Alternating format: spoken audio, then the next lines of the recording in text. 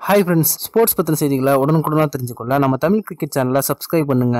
India மற்றும் Australia அணிகளுக்கு இடையேயான 4வது ஒரு நாள் போட்டியில் பார்த்தீங்க அப்படின்னா ஆஸ்திரேலியா அணி வந்து 4 விக்கெட் வித்தியாசத்தில் ஒரு அபாரமான வெற்றியை பெற்றிருக்காங்க. அது மட்டும் இல்லாமல் 359 அப்படிங்கிற ஒரு மெகா டார்கெட் வந்து அவங்க ஈஸியாக சேஸ் பண்ணியிருக்காங்க. அதை பற்றி நாம இப்போ பார்ப்போம். இந்தியா மற்றும் ஆஸ்திரேலியா அணிகளுக்கு இடையேயான 4வது ஒரு நாள் போட்டி வந்து நடந்துச்சு. இதுல முதல்ல பேட்டிங் செய்த இந்திய அணி பார்த்தீங்க அப்படின்னா ஓப்பனிங் வீரர்களாக களமிறங்கி ரோஹித் சர்மா மற்றும் சிகர் தவான் இவங்க வந்து கடந்த ஆட்டங்களில் எதிலுமே ஒரு சிறப்பான ஆட்டத்தை வெளிப்படுத்தல. அதற்கெல்லாம் சேர்த்து வச்சு இந்த ஆட்டத்துல பாத்தீங்க அப்படின்னா அவங்க ஓப்பனிங்க்கு முதல் விக்கெட்டுக்கு 193 ரன்களை குவிச்சாங்க. ரோஹித் சர்மா 95 ரன்கள் ஆட்டம் இழந்தாரு. சிகர் தவான் 145 ரன்கள் எடுத்து ஆட்டம் இழந்தாரு. அதன் பிறகு வந்த ராகுல் 26 ரன்களும், ரிஷப் பண்ட் 36 ரன்களும், கேப்டன் கோலி 7 ரன்களும், விஜய் சங்கர் 26 ரன்களும் எடுத்தனர். ஆட்ட நேரம் முடியல பாத்தீங்க அப்படின்னா இந்திய அணி வந்து 50 ஓவர் முடிவுல 9 விக்கெட் இழப்பிற்கு 358 ரன்களை வந்து எடுத்தாங்க. 359 எடுத்தா வெற்றி அப்படிங்கிற ஒரு கடினமான இலக்கை நோக்கி ஆஸ்திரேலிய அணி வந்து களமிறங்கினாங்க. இதுல அந்த அணியின் கேப்டனான ஆலன் பிஞ்ச் வந்து புவனேஸ்வர் குமார் பால்ல வந்து கிளீன் போல்ட் ஆகி வெளியேறிட்டாரு. அதன் பிறகு வந்த ஷான் மார்ஷ் பாத்தீங்க அப்படின்னா அவரும் வந்து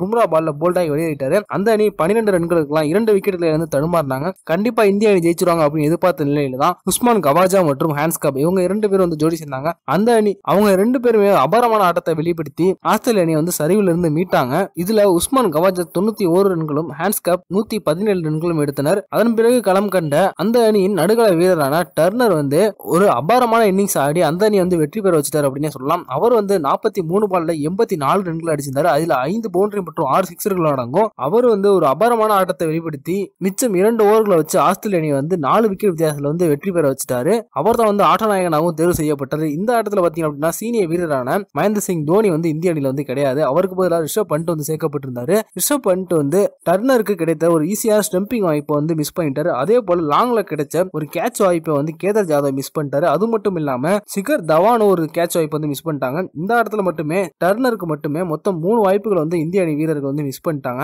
அதுவே கூட தோல்விக்கு ஒரு காரணமா அமைஞ்சிச்சு அப்படின்னே சொல்லலாம். அது மட்டும் இல்லாம தோனி இல்லாத இந்த தாக்கம் வந்து இந்த ஆட்டத்துல நல்லாவே தெரிஞ்சிச்சு அப்படின்னே சொல்லலாம். இந்த மேட்ச்ல கமெண்ட்ரி பண்ணவங்க கூட அதே கருத்து தான் வந்து சொல்லியிருந்தாங்க. அது மட்டும் இல்லாம இளம் வீரரான ரிஷப் பண்ட் வந்து அந்த டர்னரை ஸ்டம்பிங் பண்ணியிருந்தாரு அப்படின்னா கண்டிப்பா வந்து மேட்ச் இந்தியா பக்கம் திரும்பி இருக்கும் அப்படின்னு சொல்லிட்டு இருக்காங்க. தோனி இல்லாத தாக்கம் வந்து இந்திய அணியில் நல்லாவே தெரியுது அப்படின்னே சொல்லலாம். இது பத்தின உங்களோட கருத்தை கீழே கமெண்ட்ல லீவ் பண்ணுங்க. இந்த வீடியோ உங்களுக்கு பிடிச்சிருந்துச்சுன்னா லைக் பண்ணுங்க, ஷேர் பண்ணுங்க. நன்றி.